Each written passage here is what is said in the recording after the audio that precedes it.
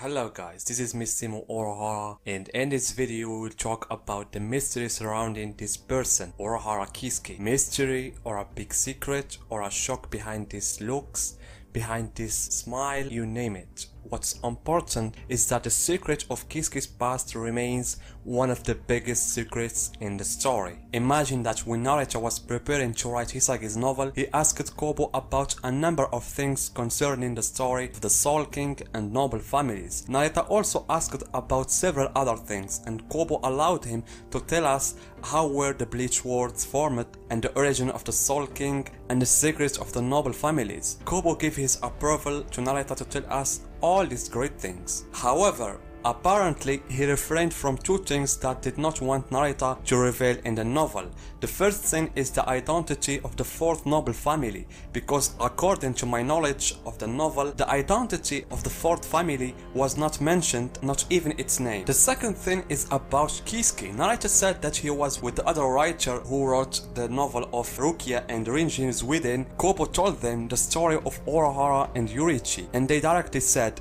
Kobo-sensei should draw this story someday. We want to read it in a form of a manga. And I think through this answer it becomes clear to you how powerful the events and the secrets may be in the story of Urahara and Yurichi. So much so that they asked Kobo to draw it as a manga, while it was possible that one of them would ask him to write it in one of the chapters of the novel. But I think Kobo preferred to keep this story away from the novel until himself drew it, or it will be shown in the anime. So there is nothing in my mind except that their story bears a great secret that made the two writers dazzled by what they heard about it. I previously made a video on this topic in Arabic in my first videos, but now I want to talk about this topic with more inclusiveness. Anyway, for us to start, as I mentioned earlier, the secret of Urahara past and how he met Yurichi was supposed to be revealed in the manga, as Kobo had previously announced before the start of the last arc. It was assumed that it would have been revealed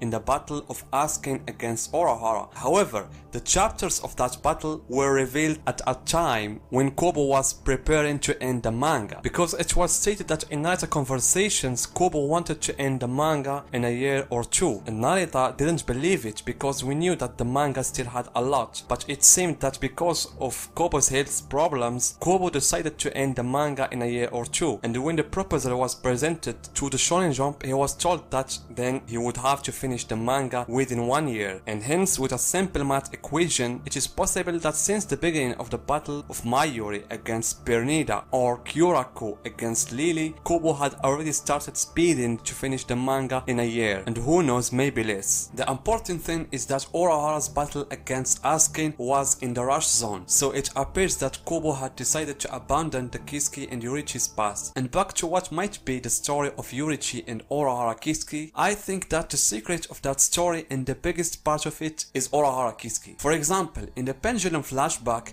he was the main character. Consequently, even in that story, Kisuke will be the essential part in it, and the biggest secret will be about him, because we almost already know Yurichi's background and that she belongs to the Shohin family, while we know nothing about Kisuke's background. And if you read his path throughout the events of the story, you will find that it revolves around two main points, Hokyoku and the Soul King. On the other hand, it is strange that Urahara Kisuke as an officer has two close friends. They hold higher position than him, yet they treat him with specially. And here we are talking about Yurichi Shohin, the leader of one of the four noble families and the second division captain. Nevertheless, she did marvels for his sake and gave up everything. Okay, that may be for love, but what about Tisai, captain of the Kido squad? We are talking about a character that had a very strong position and yet become a loyal follower of Kisuke. And what is really strange is that in the scene of Kisuke meeting Tisai when he was on his way to save Yuri, he mentioned that they lived together inside the Shohin palace, meaning that Tisai previously knew Kisuke and due to that background he became loyal to him. So what I want to get is that maybe Yorichi and Taisai knew Kisuke's true identity. They knew who he was and his background, and this is maybe what it justifies their behaviors with him. And when we talk about what the background of Kisuke might be, perhaps that background was what helped him to know things that the ordinary Shinigami but even the captain could not know. Because during my reading of some scenes of some characters who spoke about Kisuke, in one way or another they linked him to the Soul King, beginning with Aizen Sosuke. This last one was furious and screamed, "How is that you, a genius like you, remain under the control of that thing?" Kisuke's answer was, "You saw him, it seems that you mean the Soul King." And he says that the Soul King is the backbone of the worlds, and if he was to be removed, those worlds will collapse. And it was bewildering, and still is, about Urahara saying, "You saw him." Did Aizen see the Soul King? Moving on, the real question here is, did Kisuke see the Soul King before? Because there are signs that Urahara may have visited the Soul Palace. And here we pass to another scene, which is Kirinji's conversation with Ichigo. Kirinji tells Ichigo that the springs in which Ichigo previously bathed were made by Urahara after analyzing them several times. So how did Kisuke do it? Kirinji seems to be an older member of the Zero Squad. He even taught Yachiro the treatment's techniques, and in Kisuke's flashback, Kisuke was just an officer when Hikofune moved to the Zero Squad. So there is a high possibility that Kisuke might have created these springs after he visited the Royal Palace and saw the Soul King there, and this may explain his wide knowledge about the Soul King. Even in this scene of his fight against Asuken, the conversation between them was indirectly going in the direction of the Soul King. Notice first the definition Asuken gave to Kisuke. Following this description, Asuken spoke about Kisuke's views of the world that Yhwach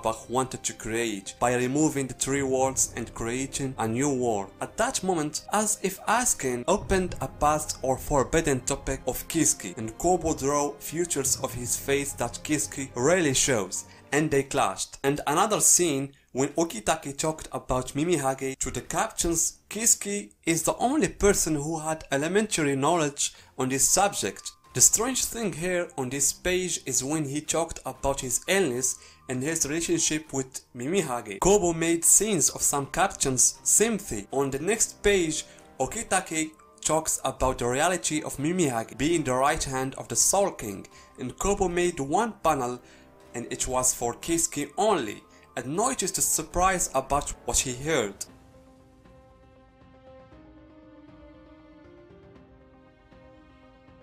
And another scene in the novel also deserves a mention. It is a scene of Tokinada meeting with Yorichi in Byakuya at the noble family's leaders meeting, and it was said there are 4 noble families and the only 3 were summoned: Tokinada, Byakuya and Yorichi, and the representative of the 4th family didn't come because, as it was said, it is forbidden for families' leaders to converge together in the same place. The important thing is that we know that Yorichi is no longer the head of the family, but her brother Yoshiro. But Tokinada insisted Yorichi to be the one to come in for her brother, not because her brother may not be competent enough, but rather because he knew that Yorichi saw the Soul King. As you can see, he told her, "You saw the form of the Soul King before even Ichigo cutting him. There is no doubt that you don't even know how the Soul King was in the first place." And the last sentence, I don't know what its exact context was and whether it follows Tokinada's words. It is assumed that Urahara Kisuke knows about the truth of the Soul King, even before he was caught or in that state. Tokinada mentioned Kisuke as if he was telling Yorichi, "You must know about this since you are Kisuke's friend." In this passage, there appears to be clear indication about the possibility of Urahara Kisuke knowing of the whole truth about the Soul King and how he had his organ cut off by the noble families.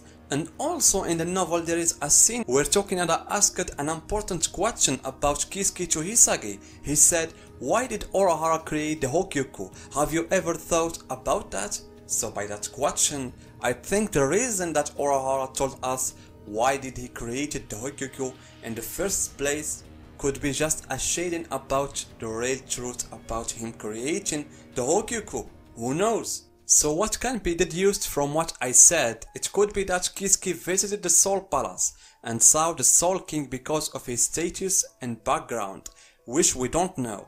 I even had an idea that Kisuke might have been born in the royal palace, or perhaps he would have lived in the royal palace when he was young, or he might have one of the king's servants. And this explains his great knowledge of the Soul King and his strong opinion of the necessity for the king to remain as he is. And sometime then he descended into the Soul Society and met Yurichi and lived at her palace. Or there is possibility that he is the son of a princess of one of the noble families, and I previously made a video about this by linking the form of Kisuke Zanpakuto with his past with a female character, or that Kisuke is a member of the 4th noble families. To sum up, whether Kisuke's past was one of those above mentioned possibilities or another possibility, it will certainly be shocking and amazing. So what do you think, guys? What could be the past of Kisuke? Do you have any theories? Tell me guys in the comments, and see you in my next video that could be about Kyoraku.